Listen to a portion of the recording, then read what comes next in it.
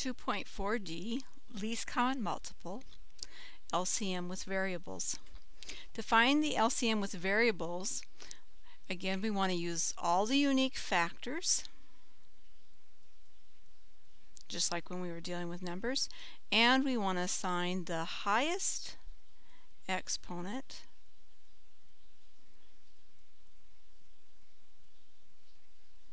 to each variable. In our first example here, remember that we're going to use all the unique factors, so our unique factors here are A, B, and C. Our highest exponent for A is 3.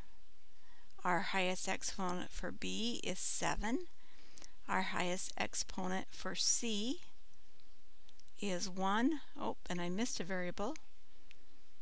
We're going to have a D, and our highest exponent for D is squared. So that means that our LCM is A cubed, B to the 7th, C, D squared. You can think of having the variables as already being in, it's like the numbers already being in a prime factorization or prime factored, so that all you have to do is deal with each one of the unique factors and then highest exponent. For our second example here, we have numbers involved. So the first thing I want to do is go ahead and deal with 6 and 8. We're going to just use mental math here to get the LCM of 6 and 8. The smallest number that both 6 and 8 will go into is 24.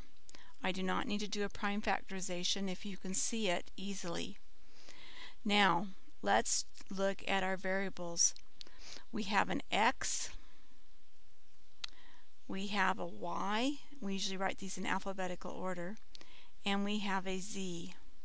Now we want to take the highest exponent for each one of these variables. For our X, that will be our 3. For our Y, that will be a 2. And for our Z, the exponent will be a 1. So our LCM then is simply 24 x cubed y squared z.